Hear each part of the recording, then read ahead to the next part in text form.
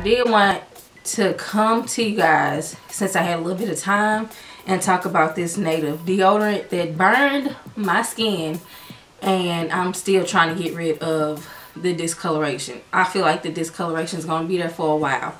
Okay, so like I told you in the initial unboxing initial review video about this native deodorant that is aluminum and paraben free, and I bought the full size original. This has no scent to it, no scent at all. And then I bought the travel size coconut and vanilla, and it's super tiny, but it smells really good. I didn't wipe it off. I probably should have wiped it off. Sorry. It smells really good. Okay, so price. This was $12, I believe, and this was like $3.50, and I had a coupon, online coupon. This didn't keep me dry. The scent, I feel like it wasn't working, and I gave it a good 2 weeks. Like I said, that initial video, that was like a week behind when I first started to use it, and now it's February, almost the middle of February, so it's been a while since I had started using this. I have went back to my original deodorant, which is Suave Shower Fresh Shower Clean 24-hour, whatever it's called. I went back to that because I don't stink on that. I don't have any issues with odor. I don't have any issues with wetness. The only time I do is stress sweat. Like if I'm running super late for work, or I'm running late for class and I know I gotta present, or whatever, I'm just having a stressful week or whatever, then I do have stress sweat. That's just normal for me.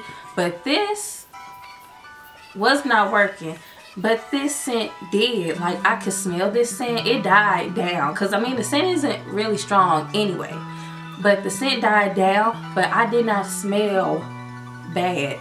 Do you get what I'm saying? Like the original, as far as keeping me dry, as far as freshness, regarding odor, this did not work for me, but this one did. So it's kind of weird. I was expecting this one to like make me a little wet, because you know the perfume or whatever that's in it. I thought this would be my new favorite. I had such high hopes for these products or this product, and it just didn't work for me, and it burned my skin. As an adult, I can't be funky, and this was not working, so this has to go. I love the scent of this, but I don't know which one burned me. It could be both.